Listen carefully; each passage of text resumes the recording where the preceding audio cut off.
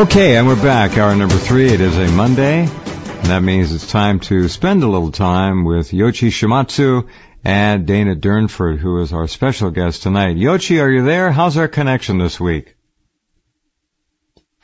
It's okay. Not great, but okay. Fair to middling, yeah. There's been a lot of electromagnetic disturbances over the Pacific, so... It's actually pretty... Yeah, it's actually pretty... how long they're lying. Maybe it's like a less. Well, right now it's pretty good. No problem. Yeah, well, maybe on your side, not so good. Anyway, we're still struggling it out. We just saw this summit in China at the APEC meeting between Shinzo Abe, the Japanese pro-nuclear prime minister, and President Xi Jinping of China. And you saw the expression on Xi Jinping's face, like he's, touching the hand of Jabba the Hutt or something, slining. I mean, the guy's a big guy, but he just don't know. That's funny. This taste and disgust, and do I really have to do this? Can I step down for the presidency for this one? Can someone else take over this flying bag? Very funny. And I think, Beijing was hit by a lot of the backwash out of Fukushima back in March 2011. And, I'd been working in the environment, in China at the time, and all the vegetables in that area were destroyed, because of the radiation. They monitor radiation, and they don't talk a lot about where they do it, and wiped it out. There was one green vegetable from the far desert. So they're quite aware of what's happened there. Fukushima have been very critical. They understand what's happening in the Pacific. They fish a lot off the shores of Japan, so... And then the war, the fact that Shinzo Abe is an advocate of nuclear bombs, nuclear warheads. Oh, he loves it. That doesn't make him too much happy. Imagine if, the people, the pro-nuclear people in Japan talk a lot of stuff against China, but imagine, because they fought the same war against the United States. Imagine if you have a Japanese prime minister like Shinzo Abe who actually thinks this stuff, who says that Pearl Harbor, the guys who bombed Pearl Harbor in the battleship Arizona were great heroes, and we should worship these guys and follow their spirit and do it again if we have to. That there was no such thing as a death march in Bataan. We never hurt any prisoners. No, none of that. Never happened. That's all lies. That's propaganda. No secret bio-war germ factory. Nothing. No, none of that. Yeah, and then we did the right thing at Guadalcanal, holding back these awful, evil barbarians, That's from right. the West to, trying to impose evil things like democracy on Japan. I mean, imagine if that'd be a massive outcry in America and a demand to investigate the nuclear power industry in Japan, make sure that Japan is not getting up warheads for another second attempt, So you can see the Chinese are a lot closer. Why they go, they just go, start raising mad against Japan when this guy talks like this. They lost 20 million people in World War II. So you got to understand why the Chinese president has this really feeling of distaste in touching this guy who is totally. Not just unapologetic, but is a raving maniac of a warmonger who wants to do this again, but this time with nuclear bombs and other kinds of weapons. What's really amazing to me. That's the problem Go ahead. No, you go ahead. Yes. No, I'm listening. What's amazing. Go ahead. I'm listening to you. What really amazes me, is that here is Shinzo Abe, a nuclear nut, if there ever was one, completely avoiding talking about it. We've had a virtual news blackout from Japan on Fukushima, as you well know. The lid came down. We're not getting crap anymore. ENE News puts up sometimes one story every 3 days. Used to put up 4 or 5 a day. Gone. We're finding good stories occasionally. Now here's one. And we're going to talk to Dana about this in a couple of minutes. This is from a scientist in California, Jamie Yankee. Is a quote here. This is November 2nd. The krill, this is like a small shrimp. The krill that is usually present has disappeared.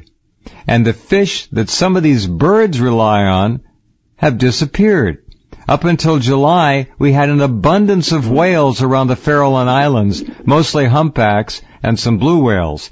Yeah. And when we went back in September, 2 months later, there were no krill and the whales were nearly absent. And then there's another story. Yeah, the kill-off continues. Yeah. Well, we have now literally strong scientific evidence that not one baby whale born on the West Coast or down in Baja and swimming up the West Coast has made it past the age of 1 year since 3/11. They're all dying. They're all going. True. We saw juvenile whales, but no babies. When I was out. That's right. There were juveniles out there, but there were no babies. No babies, and they're coming up from Baja, so they're breeding. But that's where the breeding ground, and we're not seeing any babies. And certainly, sterility seems to be a real problem. Conception, eggs, ovum are the females are very, very delicate, as we know in humans. These poor girls in Fukushima and around Fukushima have been exposed. Terrible thing in the stories we've heard about visitors, tourists. They're only a week in Japan. Right. Coming back having terrible miscarriages or being told by their doctors not to have babies. Women, the eggs in the female are very, very sensitive, have no real protection. Really soft tissue there, a terrible situation. This is we may be facing completely unapologetic. Yeah. He doesn't care. That was my point. He's a psychopath. Here's another one. The executive director. I talk about Pearl Harbor or something, but essentially there's something in some ways worse than Pearl Harbor going on. Whole biological wipeout. Oh, are you kidding? A much more heavy effect on American lives than World War II did. It'll be devastating. I could not agree more. United States, Canada. You're right. You're totally right. Mexico. Way worse. Devastating blow. Pearl Harbor was a picnic. Yeah. Pearl Harbor, you know how many Americans died at Pearl Harbor? Very few people do. Only 2,600. Now that's nothing. Okay, yeah. Nothing. We lost 2,700, 2,800 on 3/11. And we don't even, and we have no idea. The whole point is Shinzo Abe, the Prime Minister's office's scientific advisor, so far, not one single person yet has died from the Fukushima disaster. I'm sorry, I treated elderly people there who are gone now. They were on the brink of going game herbs, kept them going for 2 years. Yeah. They're gone now. People have died. No one dies directly of radiation. You die from the blast. You die from exposure. You die from cancer. You die from leukemia or heart attack. Of course, nobody died directly. So they still wheel out this stuff, and in such bad faith because we know a lot of those poor workers obviously have died, but they recruited them in places where we can't get information from, under contracts with gangsters to make sure no information gets. Nothing's coming out. No information's coming out. Yeah. This man is really insidious. That's a perfect word. Insidious fellow. No. This is. He's got to go. He's not going to go. I kind of regret that the Chinese shook his hand. They should have snubbed him, dumped him in Manchuria somewhere at the whole war site to take a look at what your grandfather did, pal. Look at the mass graves out here. Look at the bodies we dug up. Your grandfather plowed under. That's what they should have done. Taught this guy, give him a real breath, taste of his own medicine. I couldn't agree more. It's going to be a big year, 2015, and dealing with this guy, because I think a lot of people in Japan are completely fed up. The economy is tanked. Taxes are going to go up again. People are in their last, it's either fight or die. They're at a point now, they've lived on hope so far, and I tell you, there is no more hope. People have got to stand up now, and do what they've got to do. Here's another quote. This is from Zeke Grader, Grader. He's the executive director of the Pacific Federation of Fishermen's Associations in San Francisco. Mm-hmm. He said, Our guys down in Santa Barbara are saying there's almost nothing down there. Just a lot of warm, clear water. A little bit of salmon and not much else. It's over.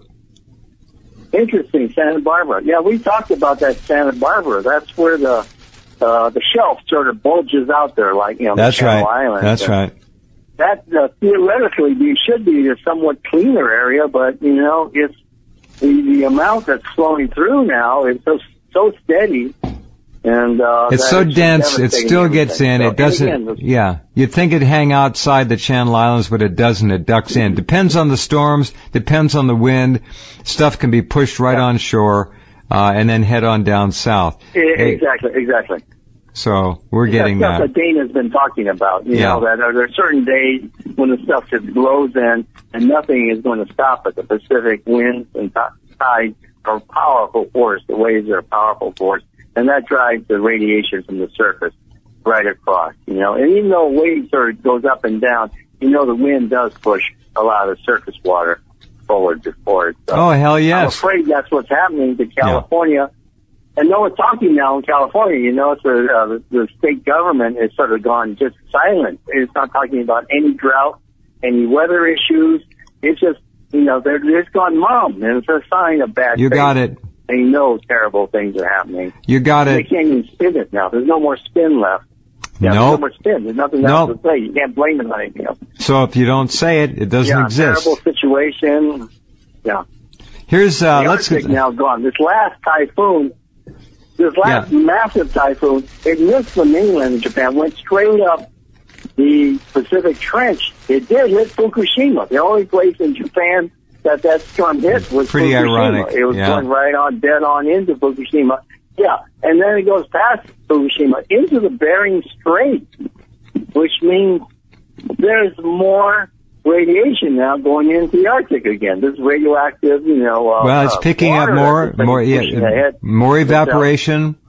It's picking up off Fukushima, right off the trench, driving it into Alaska and Siberia and into the Arctic. This is like this is the final blow for the Arctic, I think. The Arctic it could well be. Now we got this. It's going to be gone for good after this one. The polar vortex is about to step down all through the middle U.S. -9 in Montana, they're predicting, and it'll hit all the way down into the mid-eastern seaboard, the Carolinas. Very cold weather.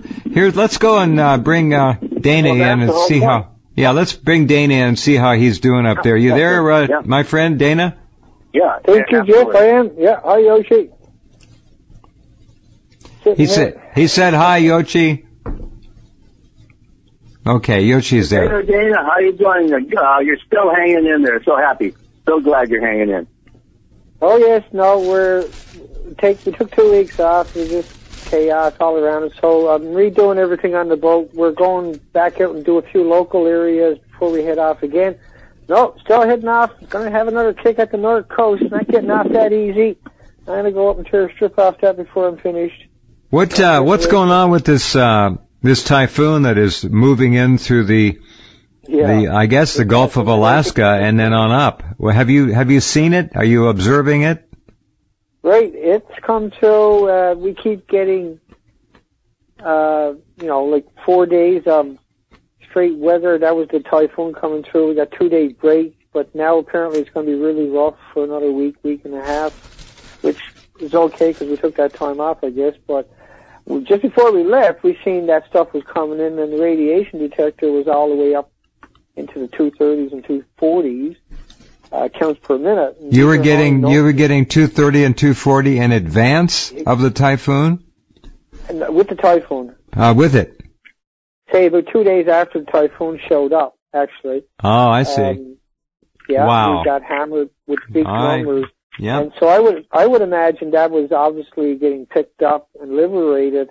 Of course, these particles, a lot of people don't get it, but the particles coming out of Fukushima, folks, think about the stuff that comes as a forest fire and contributes to your index for your smog. It comes across the Pacific in about 3 or 4 days from Asia countries.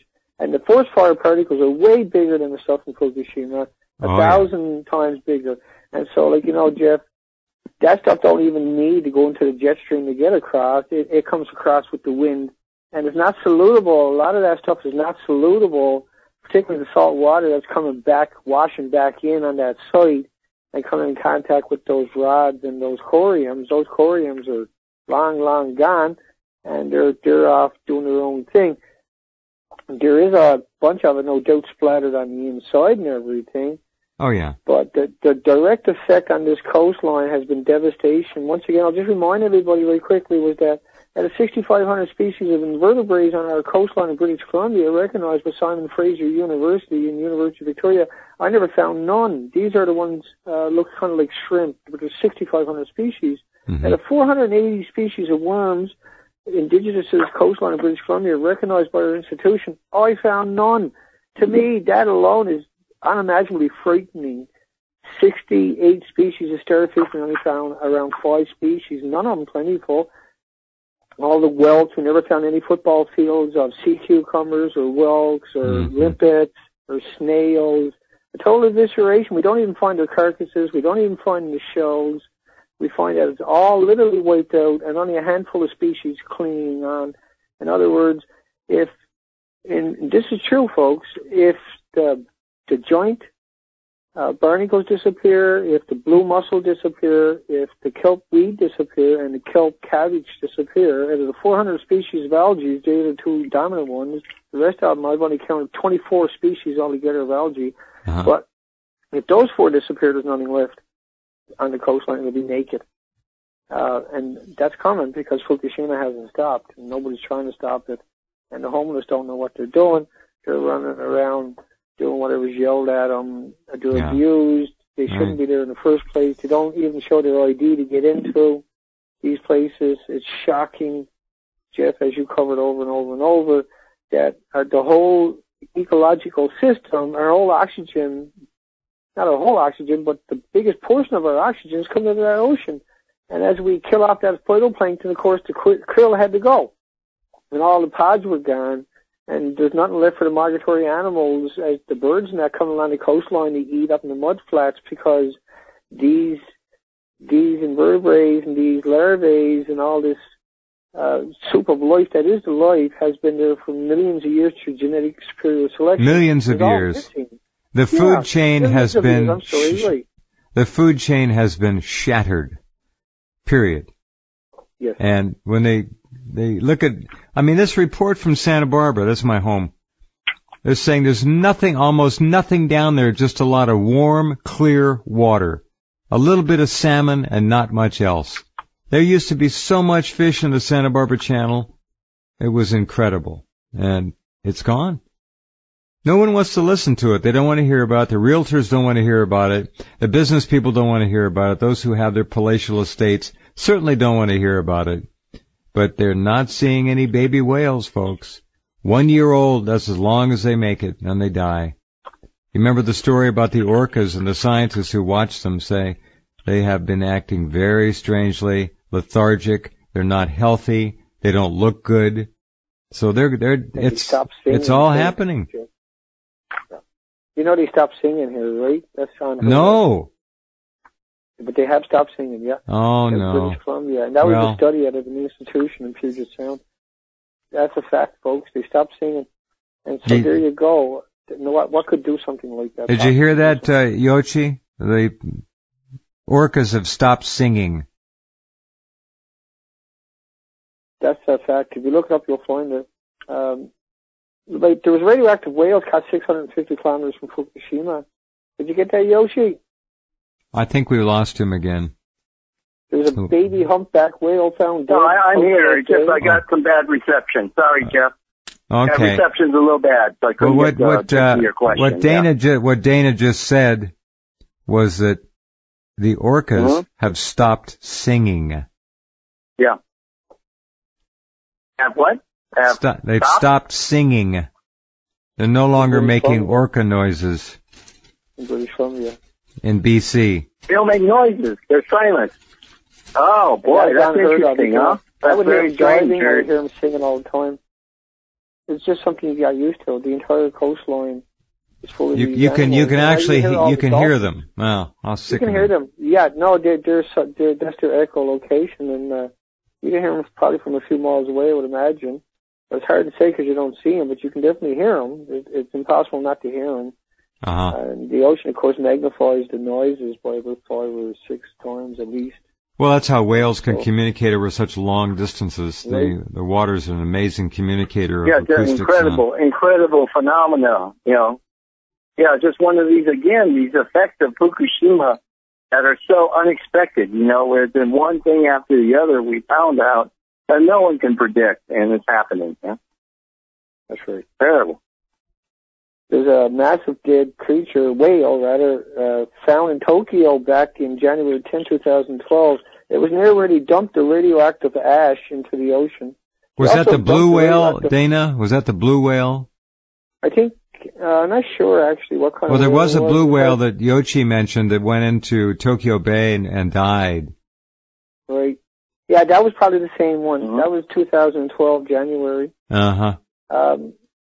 But they're dumping all this radioactive material. They're burning it in the incinerators and they're dumping the ash in the ocean. But the incinerators, that stuff there is smaller than the forest fire particles, and so that will come over within 3 to 4 days. Well, let me tell you something else too. Let me tag. That's okay, no problem. We have to take a break here, but I want to tag this real quick with what you've been saying. Not only the forest fires from Asia come across the Pacific, the embers and the little pieces of ash and particulates. But if you remember years ago, there would be big sandstorms that would come all the way across the Pacific, and you could see the sandstorms. You could see the discoloration from it. So it's not hard to imagine that here's Japan with dozens of these major municipal incinerators burning radioactive waste, putting it in the air, and it comes right across the ocean in the low-level, normal atmospheric movements. Doesn't have to reach the jet stream. Sickening. Hold on, we'll come right back with more in just a couple.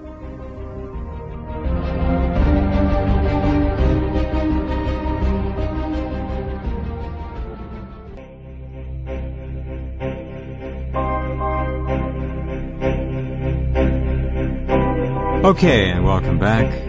Talking with Dana Durnford and Yoichi, of course, as we do each Monday. Yoichi, any questions for Dana in particular you want to ask?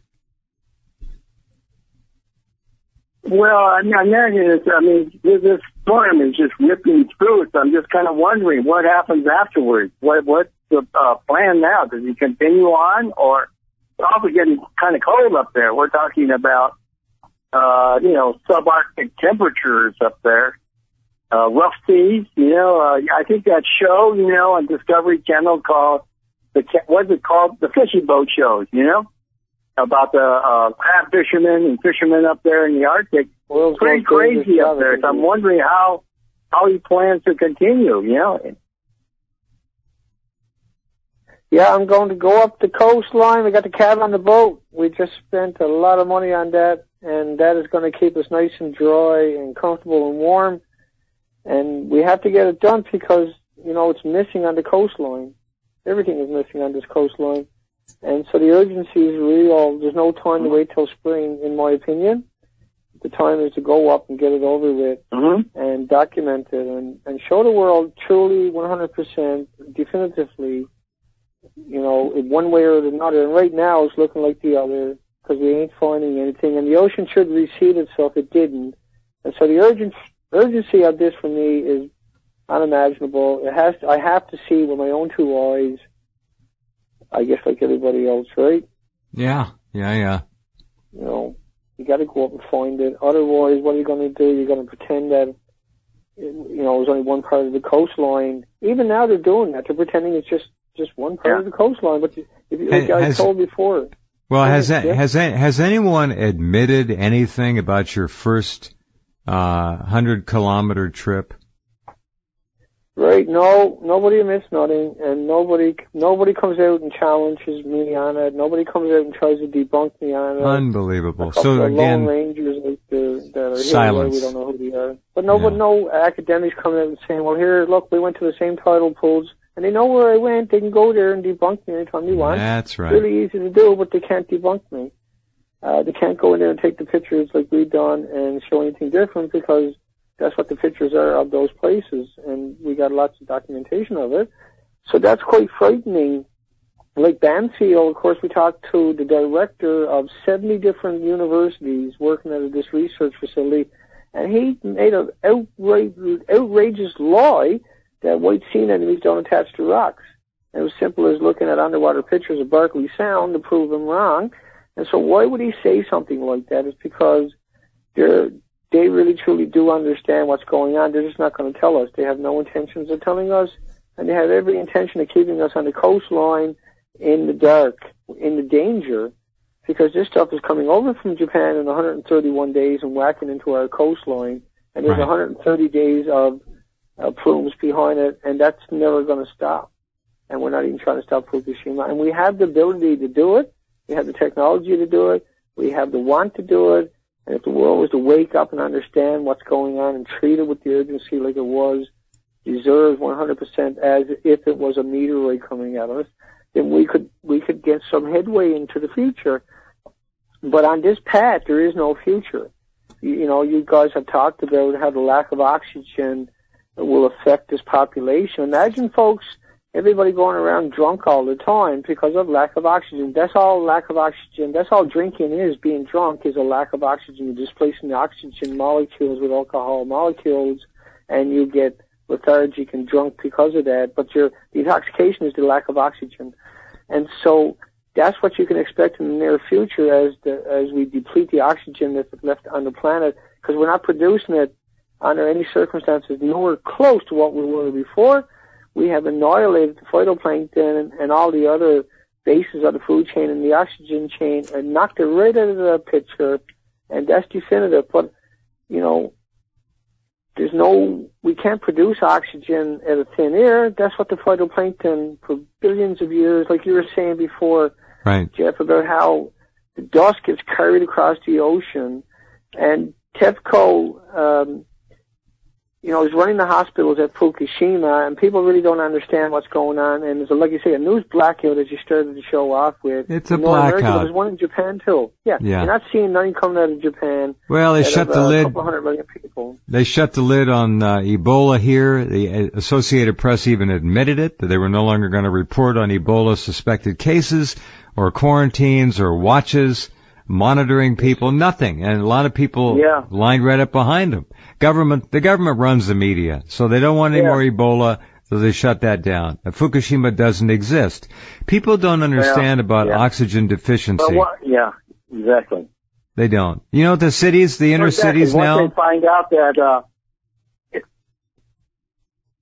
Go ahead, Yoshi. Yeah, once they find out that Ebola can be transmitted through the air, after they've been saying for months that it cannot be transmitted through the air, that's it.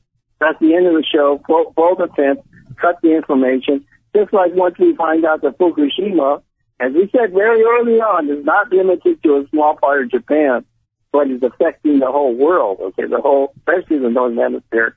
That's when they turned off the news on Fukushima, basically, except for these memorial meetings for the tsunami victims, and they don't say a lot about radiation anymore. No, of course not. As soon as they realize it's coming over to North America and Europe, there goes the news. They're gone. When it becomes news, that's when they leave. Okay, they leave. Okay, it's airborne, and everyone is exposed to Ebola can possibly pick it up in a droplet in the air. That's when the news packs up and goes home. They don't want to hear anymore after that. The direct risk. And the security issues, you got to understand, over there in Iraq or Syria somewhere, where you can drop bombs on the security issues. Security issues never reach home, right? Your own backyard, your garden, your kids. It never reaches there. It can't reach there because everyone is so safe where they're at. Just like a girl, a daughter-in-law friend of mine, and I just took her to dinner here in Thailand, and she says, I live in Tokyo, and I can't think about Fukushima or radiation. I just can't think about it, Same thing. People just can't take the time to think about it. Well, she will when she gets cancer. she'll think about it. You know, the oxygen content. Well, she's moved to California, which isn't going to be much better. It's Sonoma. So. Well, I think it won't be much better for her there. As long as she's inland, she'll be okay. You live right on the marine layer, you don't want to do that. Yeah, not very far. Not very far. Unfortunately, not very far. So the whole issue is here. Unless we do think about it, we're not going to come up with any solutions. I mean, personal ones to begin with, you know. Well, personal solutions are the only solutions. You push yourself. Personal solutions are the only solutions. You talk about supplements and all that. That's just the beginning, you know. Not to have deficiencies, they're going to open you up to attack, you know. Exactly right. All right, stand by. We have to take a break. It used to be that the oxygen content of our environment that we breathed and relied upon to remain above room temperature was around 30-35% sometimes. This is going back. The oxygen content on a percentage basis in the average city now is 16 to 18%. That's it. Dana's point is very important. As the oxygen declines, the inner cities are going to get worse. People will literally... That may be part and parcel of the great American malaise. Because there's not enough oxygen. They're oxygen deficient, most people in cities. And it's getting worse. Hold on a second. We'll come right back, folks.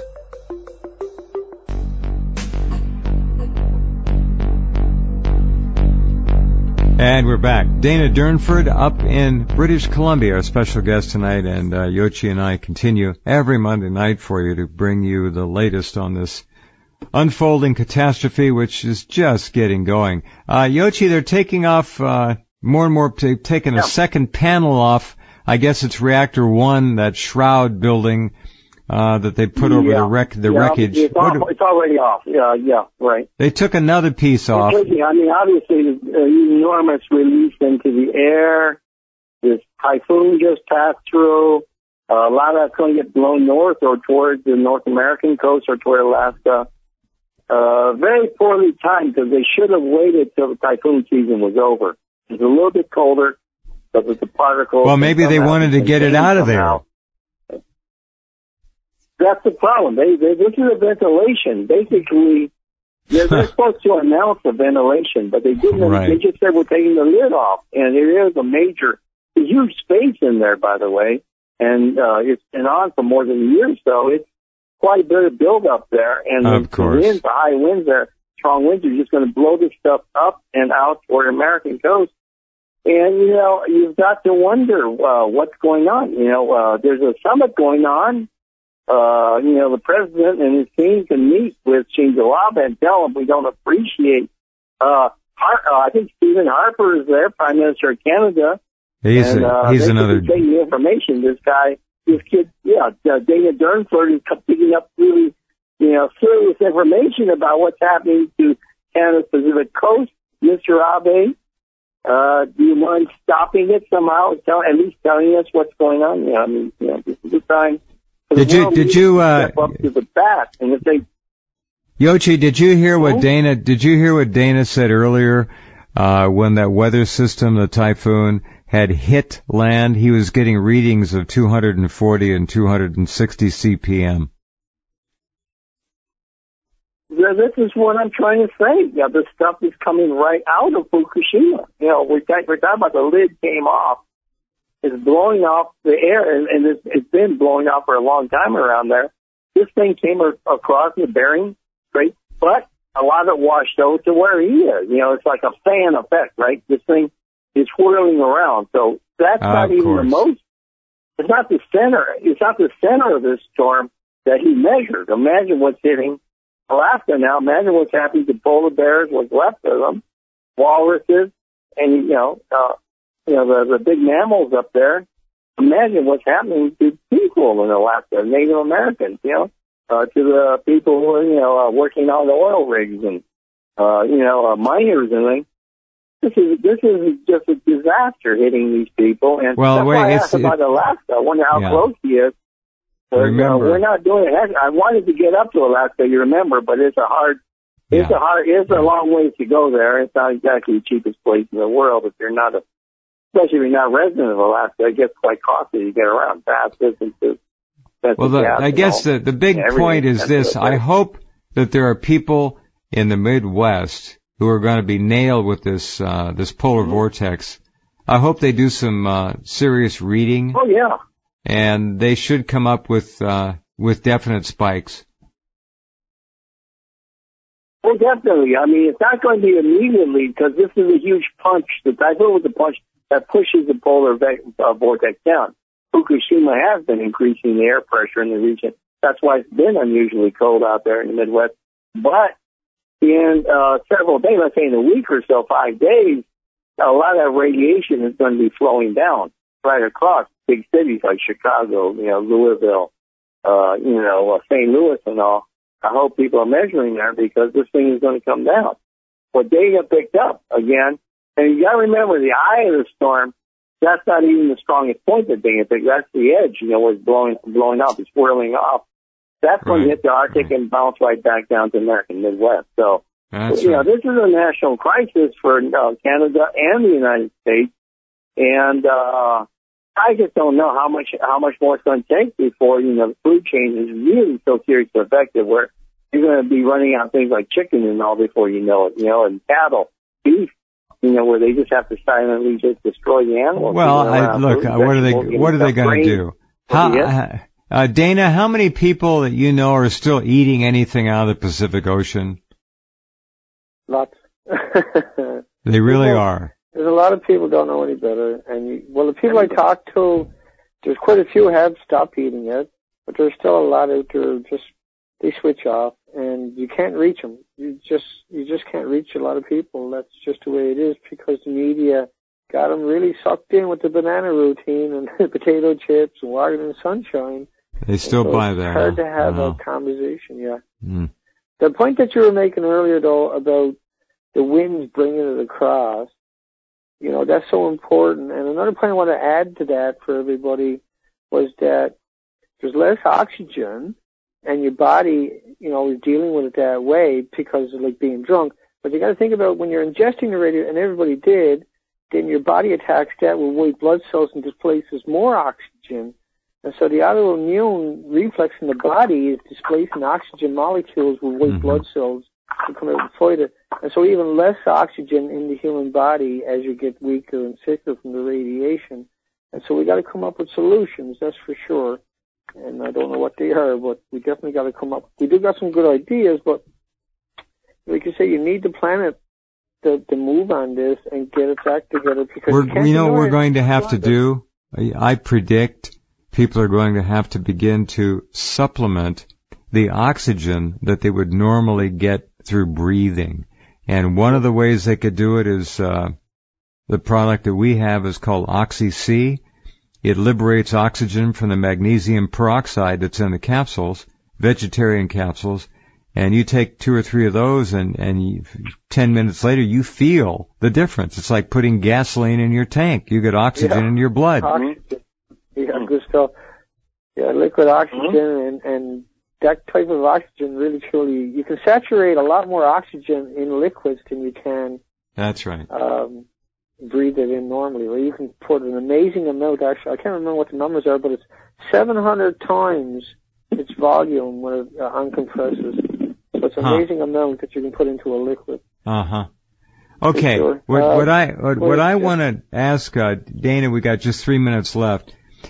When you talk to the fishermen up there, I would think that there are 2 camps. One is in complete animated and aggressive denial, and the others are pretty well on our side of the fence. That's true. Yeah, no, it's true. There's a lot of people out there are looking at things themselves. You do suspect the government is lying to them constantly, and particularly about the Fukushima radiation. And there is a lot of guys whose entire history and future depends upon that smoke going out every day. And I've been there and I understand it. And I watched the industry collapse on the East Coast. I used to have 30,000 hooks and 120 gill nets and all the gear. And so you go to this denial stage but with us it's different, where fisheries shut everything down for the international fleets. It's a different story. But I see that again now, that denial, yes, absolutely.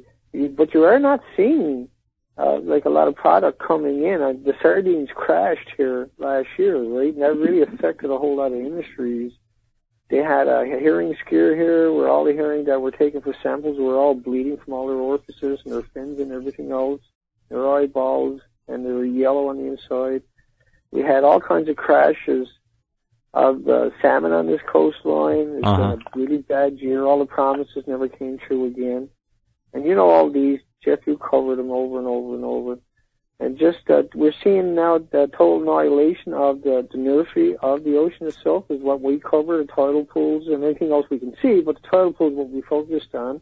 Right. And we'll continue to focus on and push ourselves into the communities now with more vigor and more authority and more righteousness, because there's no time for games, no time for fooling around, no time for playing around anymore. Just go out and talk to those who listen, those who want to hear, and those who want another narrative, and keep going along and trying to build up a little resistance to come out as educated enough to understand the laws, at least that much. And that'll take the wind out of their sails. But outside of that, we need major support. You know, that's what we really need. I need to be able to raise enough to live stream it when you're on the ocean, on the beach itself, and decent quality. I don't know if that's possible, but that's the theory, because I think that one could wake up the planet. They can't deny it when you're out there doing it day after day for like a half an hour. That would be the ultimate thing to have happen. I think so. It's either that or I got to block off a highway that's really busy during rush hour, and I got to get up on the roof and yell shit, and hopefully somebody puts me out there, then the media jumps on it, and the story starts from there. Yeah. You know, Yoshi made a good point, and that's simple. The grazing animals who are eating the grasses that are growing in the soils that are getting rained upon are going to obviously show accumulations. Now, they don't live very long. They take them to slaughter relatively quickly. So that if they were like 6-8 years, they would show a lot more accumulation. But they're younger animals, so they kind of get away with it. It's a minimal level. And of course, our government, whatever the hell it is, raised the so-called safe limits of exposure to such astronomical heights now that they can hide behind these new fictional figures till the cows come home. No pun intended. Yeah. No. That's exactly what they're doing, Jeff. Yeah. They just keep raising it right across the board. All right. Yoshi, thank you. We're out of time again. Talk to you next week. Enjoy Thailand. Be well. Right. Be safe. Very good. Yeah. Thank you. Okay. Thank you. All right. Good night, Dana. You too. You're welcome. All right. Okay, that's our program tonight. We got the latest from the greatest. There they are. All right, we'll be back with you tomorrow night, Tuesday, the 10th. The 10th. What I'm talking about. It's the 11th already. Today's the 10th. Amazing. Okay, talk to you tomorrow night. Take care.